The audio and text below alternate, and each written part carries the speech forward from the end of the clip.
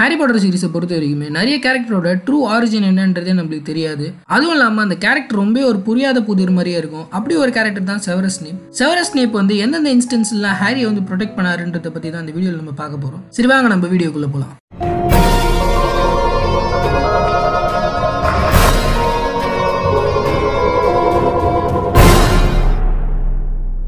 Severus Snap வந்து எப்பப்பெல்லாம் ஹாரியை protect பண்ணாருன்றதை பற்றி தான் அந்த வீடியோவில் நம்ம பார்க்க போகிறோம். செவரஸ் ஸ்னேப் வந்து ஃபிலாசபர் ஸ்டோனில் ஹாரியை ப்ரொடெக்ட் பண்ணுறதுக்காக கவுண்டர் கர்ஸ் ஒன்று காஸ்ட் பண்ணிட்டு இருப்பாரு. ஏன்னா குரில் வந்து ஹாரி எப்படியாவது மேலேருந்து விழணுன்றதுக்காக அவரோட ப்ரூம் ஸ்டிக்கை நோக்கி ஒரு கர்ஸை பர்ஃபார்ம் பண்ணிட்டு இருப்பாரு. அது கவுண்டர் கர்ஸ் பர்ஃபார்ம் பண்ணுற மாதிரி தான் ஸ்னேப் வந்து பர்ஃபார்ம் பண்ணிட்டு இருப்பாரு. ஆனால் ஹெர்மைனி அதை பார்த்துட்டு ஸ்னேப் தான் இதுக்கு எல்லாத்துக்கும் காரணம்னு சொல்லி அவரோட ட்ரெஸ்ல வந்து நெருப்பு வச்சிருவாங்க.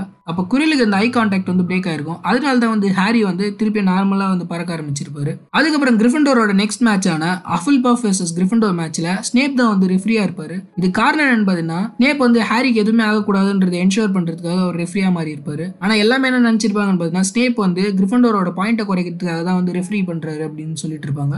அதுக்கப்புறம் ப்ரொஃபசர் குரில் வந்து என்ன நோக்கத்தோட இங்க வேலை செய்யறாரு, என்னென்னலாம் அவர் பண்ணணும்னு நினைக்கிறாருன்ற விஷயத்தெல்லாம் வந்து ஸ்னேப் கண்டுபிடிச்சிருப்பாரு.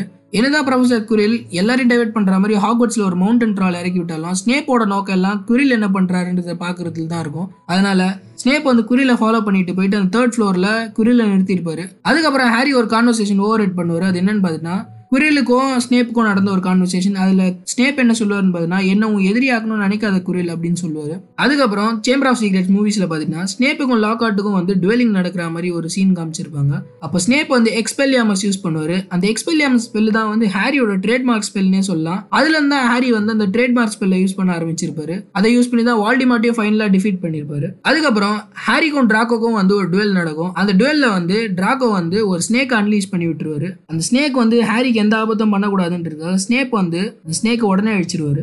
அதே மூவில பாத்தீங்கன்னா ஃபிளிச்சோட கேட்டான நாரிஸ் வந்து பேசிலஸ்கோட ரிஃப்ளெக்ஷனை பார்த்துட்டு பேட்ரிஃபைடா இருக்கும். இப்ப ஹாரியும் அவங்க ஃப்ரெண்ட்ஸும் அந்த இடத்துல இருப்பாங்க. அதனால இவங்க தான் அது காரணம்னு எல்லாருமே அக்யூஸ் பண்ணுவாங்க. அப்போ ஸ்னேப் வந்து டம்பிள்டோர்கிட்ட ஒரு விஷயம் சொல்லுவாரு. அது என்னன்னு பாத்தீங்கன்னா ஹாரி அவங்க ஃப்ரெண்ட்ஸும் தப்பான நேரத்துல தப்பான இடத்துக்கு வந்திருப்பாங்க அப்படின்னு சொல்லியிருப்பாரு. அவங்க இது காரணமா இருக்க மாட்டாங்க அப்படின்ற மாதிரி சொல்லுவாரு. அப்போ வந்து ஸ்னேப் வந்து ஹாரி எப்படியா ப்ரொடெக்ட் பண்ணணும் தான் நினைச்சிருப்பாரு. அதுக்கப்புறம் பிரிசனர் ஆஃப் அஸ்கபன் மூவில பாத்தீங்கன்னா சீரியஸ் பிளாக் வந்து ஹாரியை சாகடிக்க போறாருன்ற மாதிரியே ஒரு நியூஸ் பரவிட்டு இருக்கும். அதனால ஸ்னேப் வந்து ஹாரியை வந்து எப்பவுமே வாட்ச் பண்ணிட்டே இருப்பாரு, அவருக்கு எந்த ஆபத்தும் வரக்கூடாதுன்றதுக்காக.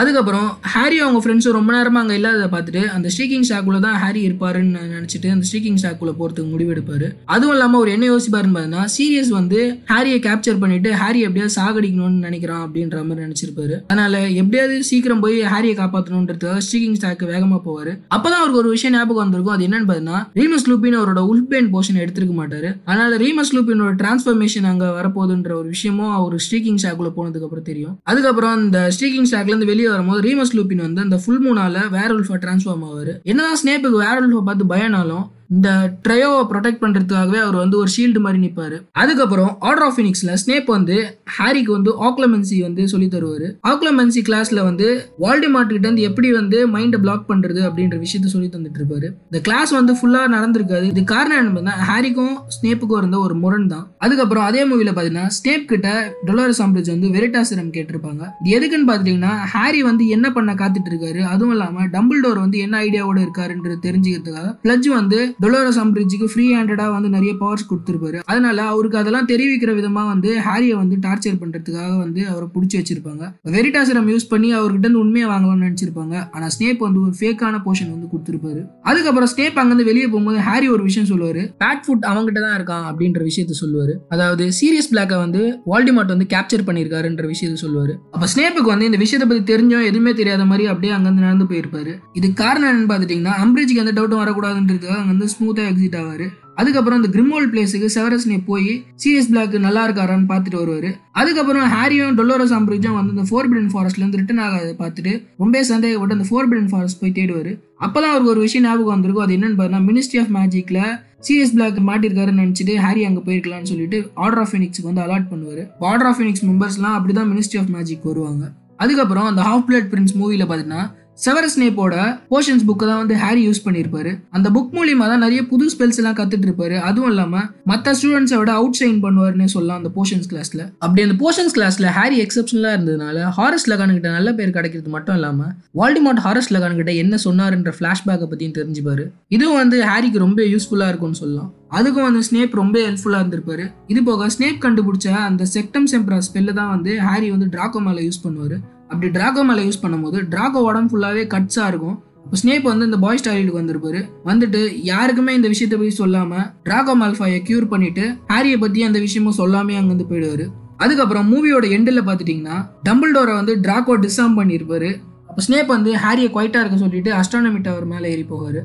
அப்போ ஸ்னேப் வந்து ஒரு வாண்டை எடுத்து டம்பிள்டோரை சாகடிச்சிருவாரு. டம்பிள்டோரை சாகடிச்ச உடனே ஹாரி என்ன நினைப்பாருன்னு பார்த்தீங்கன்னா ஸ்னேப் வந்து வால்டிமார்ட்டோட ஒரு கையாளுன்னு நினைப்பாரு. அதனால ஸ்னேப்பை வந்து தெருத்திட்டே அங்கேருந்து போவாரு. அப்போ பெல்லாட்ரிக்ஸ் லெஸ்ட்ரேஞ்ச் பார்த்துட்டீங்கன்னா ஹாக்ரிடோட வீடை எரிச்சிருப்பாங்க. அப்போ இவர் வேகமா ஓடி வரதை பார்த்துட்டு அவங்க ஸ்பெல்ல காஸ்ட் பண்ணுவாங்க. ஸ்னேப் வந்து he belongs to the dark Lord அப்படின்னு சொல்லுவாரு. அதாவது அவன் டார்க் லார்டுக்கானவன் அப்படின்ற விஷயத்த சொல்லுவாரு. இது மூலமா வால்டமார்ட் என்ன பிளான்ல இருக்காருன்றத வந்து ஆர்டர் ஆஃப் ஃபீனிக்ஸ்ல சொல்றதுக்கும் அதுவும் இல்லாம ஹாரி வந்து ப்ரொடெக்டடா இருக்கணும்ன்றதுக்காக தான் இதை வந்து சொல்லியிருப்பாரு. அதுக்கப்புறம் அந்த டெட்லி ஹாலோஸ்ல பாத்தீங்கன்னா ஒரிஜினல் கிரிஃபிண்டோர் ஸ்வார்டை வந்து அந்த லேக்ல பிளேஸ் பண்ணது ஸ்னேப் தான். அதை பிளேஸ் பண்ணது மட்டும் இல்லாம அவரோட டவ் பெட்ரோனோஸ் ஸ்டாம்பை வந்து ஹாரிக்கு வழிகாட்டுறதுக்காக அமைச்சிருப்பாரு. அது மூலியமா தான் ஹாரி வந்து இந்த ஒரிஜினல் கிரிஃபிண்டோர் ஸ்வார்ட் அந்த லேக்ல இருந்து எடுப்பாரு. அதுக்கப்புறம் ஒரு டூப்ளிகேட் ஸ்வார்டை வந்து பெல்லாட்ரிக்ஸ் லெஸ்ட்ரேஞ்சுக்கு தந்திருப்பாரு. அதை தான் அவங்க ஒரிஜினல் ஸ்வார்டுன்னு நினைச்சிட்டு இருப்பாங்க. பேட்டில் ஆஃப் ஹாக்வர்ட்ஸ் நடக்கும்போது ஸ்னேப் வந்து ஹாரியை ப்ரொடெக்ட் பண்ணணுன்றதுக்காக வால்டமார்ட் ஒரு பொய் சொல்லிட்டு போகணும்னு நினைப்பாரு. அது என்னன்னு பாத்துட்டீங்கன்னா நான் வந்து ஹாரியை ஃபர்ஸ்ட் கேப்சர் பண்றேன் அப்படின்னு சொல்லுவாரு. அப்போ வால்டமார்ட் அதுக்கு அலோவ் பண்ணிருக்க மாட்டாரு.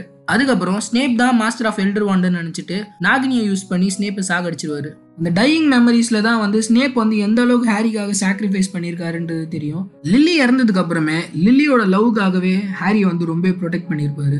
ஹாரி வந்து வால்டமார்ட்டை டிஃபீட் பண்ணதுக்கு பல காரணங்கள் இருந்தாலும் அதுல முக்கியமான காரணம் வந்து செவரஸ் ஸ்னேப்போட ஒரு சாக்ரிஃபைஸ்னு சொல்லலாம். ஏன்னா அவர் சாக்ரிஃபைஸ் பண்ணதுனால தான் ஹாரியால ஈஸியா ஜெயிக்க முடிஞ்சது. நிறைய கிரிட்டிக்கலான பாயிண்ட்ல செவரஸ் ஸ்னேப் தான் வந்து ஹாரிக்கு ஹெல்ப் பண்ணியிருப்பாரு. இந்த வீடியோ உங்களுக்கு பிடிச்சிருந்தா லைக் பண்ணுங்க, கமெண்ட் பண்ணுங்க, ஷேர் பண்ணுங்க.